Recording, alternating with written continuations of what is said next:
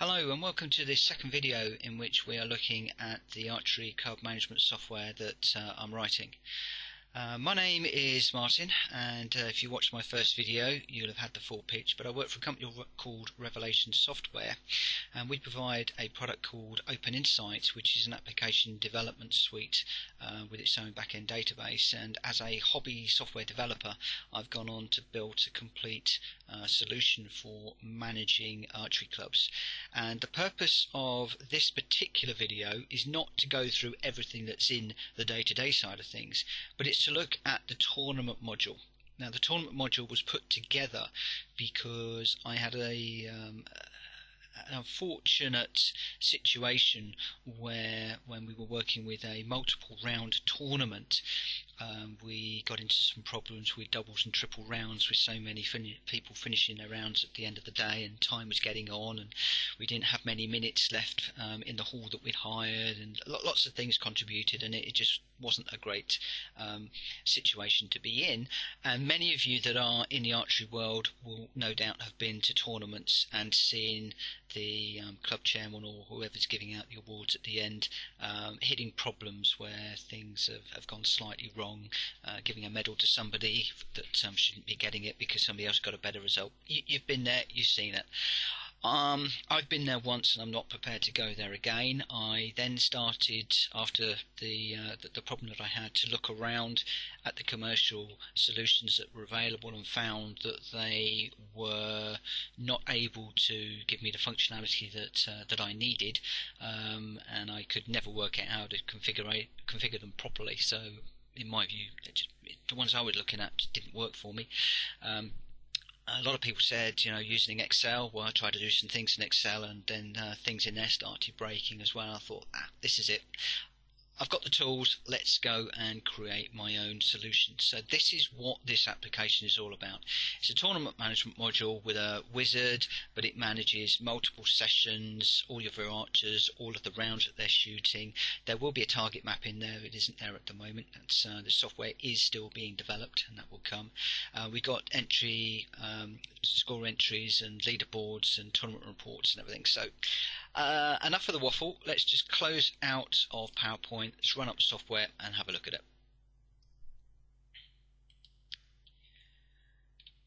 Right, when you log into the Archery club management software, you'll go to the main window. Clicking on the tournaments window will bring you to this window that we're looking at here. Very similar to the one that we were working with in the other video. So you've got your menu bar at the top, your toolbar, which gives you access to all of the features within this module. And of course, this image can be changed to suit your own requirements. You can initially just come in here, hit the wizard button, and the wizard will take you through setting up your tournament. This is still being developed, so these pink boxes will disappear. They're invisible controls. They're just there for me while I'm developing it. But you simply fill in the prompts, click next, and it will save the records and create the tournament for you. Now, I'm not going to do that in this instance because I want to look at the individual windows, and we can do that using these buttons across here. So the first thing you want to do is to set up your tournament. Blue Peter fashion, I've got a tournament that I've already set up, and that's the one that we're going to be using for this video. So I can select my club name, and again, for most of the cases it's a drop down, and if I was to click on the blue text it will run up the club record, so I can create a new one. I need to give my event a title. So normally that would be a Portsmouth round competition, or an open Portsmouth, closed Portsmouth, or whatever round that you've got, and you have to give it a start date. And these two bits of information the system will then combine for use elsewhere in the system. And the start date is all important because for some of the reports you'll be prompted for the date of your tournament. So that's quite an important one. We then get the venue. You don't need to put that in if you don't want to, but it's quite nice to keep a note of where your tournaments took place. And obviously the status, whether it's an open event, a closed event, record status event, or it's an event that you're hosting for county, because we very often at AOR host events for NCAS, Northampton County Archery Society. So it's just, again, just memorandum more than anything else. Then the number of sessions that we're going to have within this tournament, and the number of positions per boss, and the first boss number and the last boss number. That's going to be used by the target map, which we haven't actually got in the system yet. That's yet to be developed. And the number of archers in a team, and the number of ladies that are required in a team. You don't have to have teams, but normally at AOR we say that any team has to have 4 archers, and it has to have a minimum of 1 lady in there. We don't tend to differentiate between juniors and seniors, but you can do that if you want to.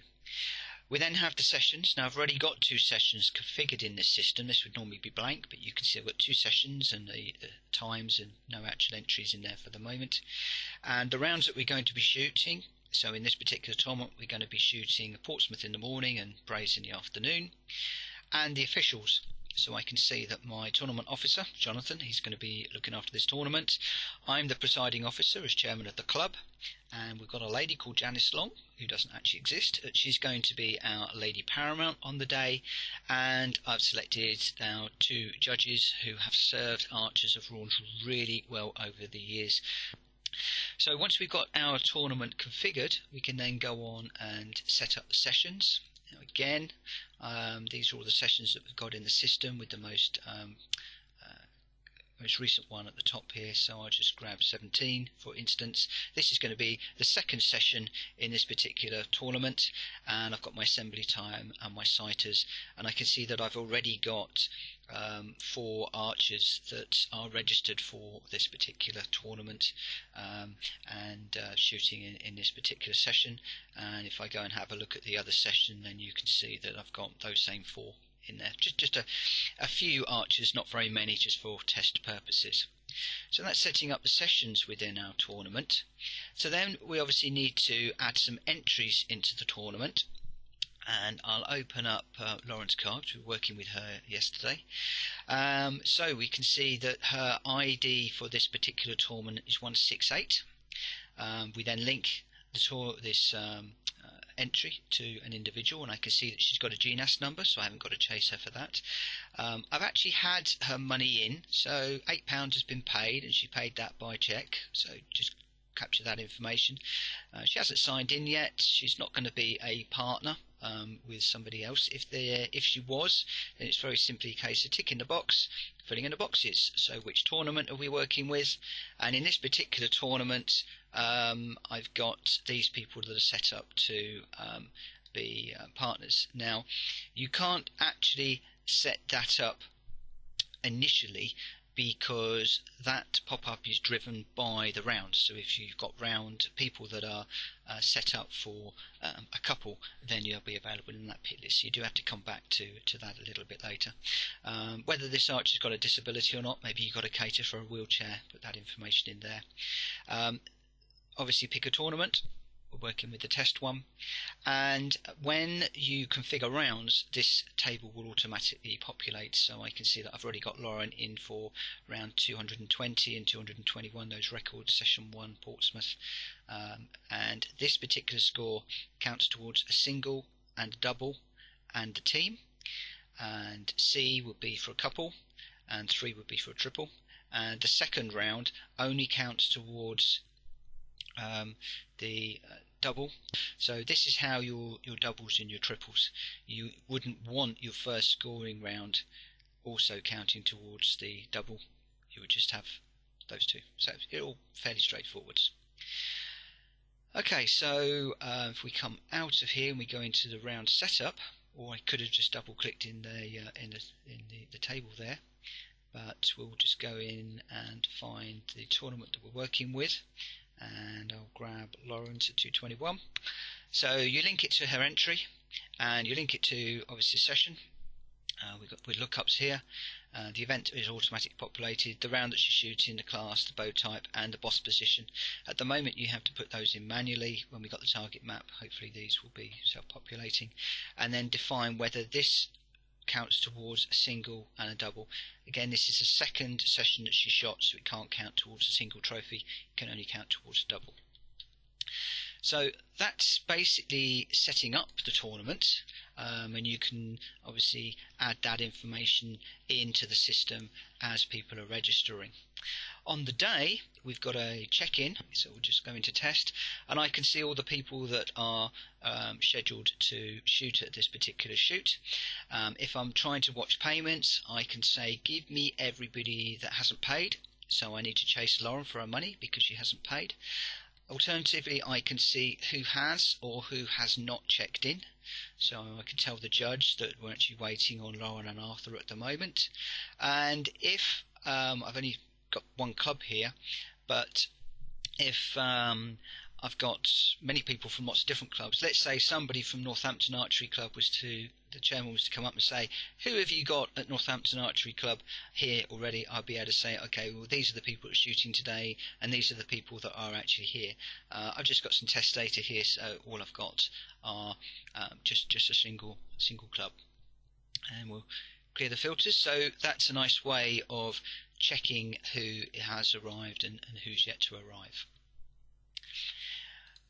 With the scores, now this is a brilliant part of the system that I absolutely love. We haven't got any scores in the system at the moment, so we'll actually put those in now, and I'm actually going to be looking at putting those in real time, because what we can do is we can put these in single-handed, and you'll see just how easy it is. So to start with, you put in the round ID off of your score sheet, which is 223, hit return. We then put the number of hits in, so 60 hits, and I hit a number. The number of hits entered appears to be greater than the maximum number of hits for this round.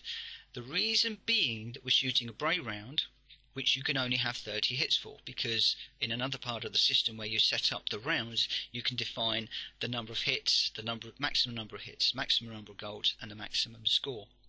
So if we change that to 30, and this particular individual had 30 golds, and they had a score of 214, and then we hit return, these figures are now grey, so they can't be changed. And if we hit return again, it will be the same as clicking the Save Scores button. It clears the screen, prompts us for the next set of data that we need to key in. And what I could now do is to pass my sheet to somebody sitting on the right hand side of me. And I'm actually going to make this text a bit bigger so it's a bit clearer, but they can actually be checking the hits, golds and the score, double checking me while I'm keying in the data, because obviously there could be a keying error as you are entering data in. So they can be looking at the sheet and say, yes, it was 30 hits, 30 golds with a score of 214. At the same time, I'm keying in additional data. Now, just to show how quickly you can actually enter data into the system, I'm going to be quiet and I'm just going to fill in the rest of these scores for these people.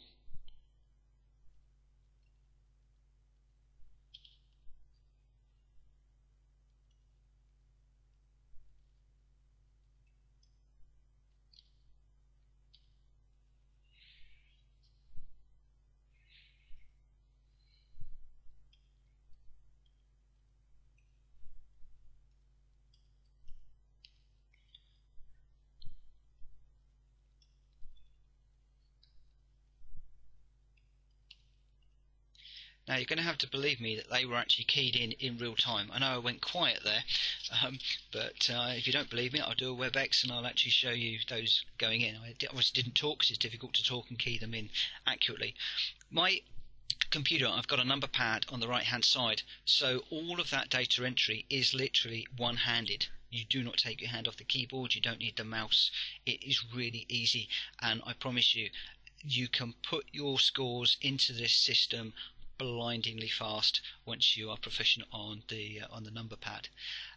If we then go back to the entries now, and I'll bring up Lauren's record here, then you can see that we've actually got the scores have now come in as we put them in. Obviously the double rounds, we just got the information there, which is adding those together, but nothing for the triple. We've also got within the system a leaderboard. So the first thing we need to do is to grab our tournament, and you can see all of the people within the tournament and what rounds they were shooting, etc.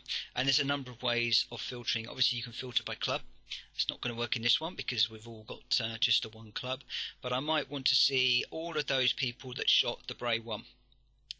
I might want to see everybody that was shooting Recurve Senior Gents. I might want to see everybody that's working on a double, for instance. So just clicking on these prompts here, you can filter the data very quickly and easily. Alternatively, you can click on the red button to turn on the filtered search, and now all of these prompts come live. So what I could say is, give me everybody that was shooting at Portsmouth and all just the senior gents shooting a single round. Run the filtered search, and I can see that I've just got one archer fulfilling that criteria. I can clear the filters to get me back to where I started. With the partners leaderboard, I've just got one set of partners defined in here, but if I have multiples, you would have your partners listed here with the hits, goals and the score, so you can see how your partners are doing. And I'm not sure what I'm going to have for the team leaderboard. Okay, got a bit of information here, so you can see that, surprise surprise, my new club for testing is at the top of the tree here, and you can see that the archers that are making up that club, and the fact that I need to have at least one lady within that tournament. So this is a way of seeing which of your clubs is leading your tournament. Okay, so that's your leaderboard, and then of course we've got the reports. We've still got access to the report writer. A lot of these reports are still being written, so I haven't got the proper graphics, but what I can do is say, give me my single session results. Now what I'm going to do is I'm actually going to use a tournament that has been run before, so 13/01/2013 I think is the date, and show you a report for a tournament, real tournament. This is not sensitive data, this is data that is published on the web, so I'm okay to show this. Let's just make this a little bit bigger.